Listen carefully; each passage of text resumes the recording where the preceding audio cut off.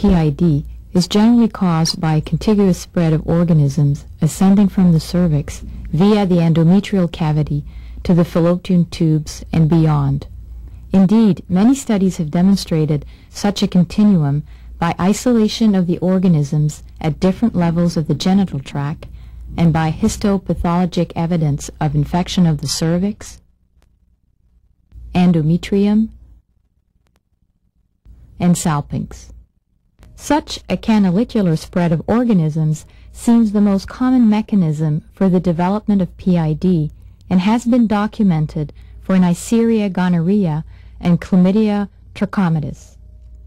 However, salpingitis has been reported in women who have been sterilized. Parametrial infection through lymphatic drainage has been documented, particularly for Mycoplasma hominis. Depending on the time of the menstrual cycle, uterine contractions can facilitate the ascension of the organisms. It can be hypothesized that the endometrial cavity is contaminated with cervical-vaginal organisms during the proliferative phase of the menstrual cycle because uterine contractile movements are retrograde at that time, facilitating the ascension of microbes into the upper genital tract. Some contamination of the tubes may also occur. If there is a sufficient number of organisms, immediate symptoms of PID will appear. However, during the luteal phase of the menstrual cycle, the contractions change direction and become antegrade, most likely protecting the tubes from further contamination.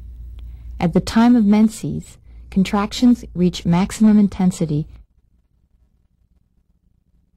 causing a retrograde flow of menstrual blood into the fallopian tubes. Such a massive influx of contaminated endometrial material precipitates PID.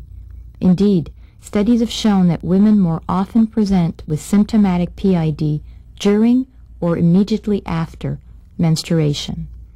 Once the tubes are infected, the tubal inflammatory process extends from the mucosa into the subepithelial tissue and then beyond to the sera.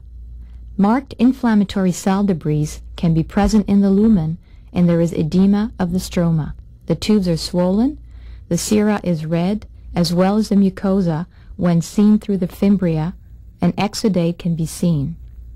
At this time, the tubes can still be freely movable. Later, the tubes are covered with fibrin deposits and adhere to the proximal structures such as the ovaries and broad ligament. In severe pelviperitonitis, pelvic components adhere to one another and the tubes are no longer freely movable. A tubo-ovarian abscess may develop. The infection can spread into the abdominal cavity to reach the surface of the liver and cause perihepatitis or Fitzhugh-Curtis syndrome.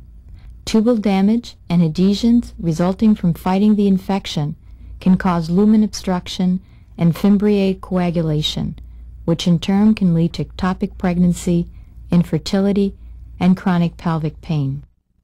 Oral contraceptives prevent ovulation, suppress the proliferation of the endometrium, decrease uterine contractions, and thicken the cervical mucus to create a mucus plug. Progesterone has similar effects. These mechanisms could lead to a decrease of symptomatic PID.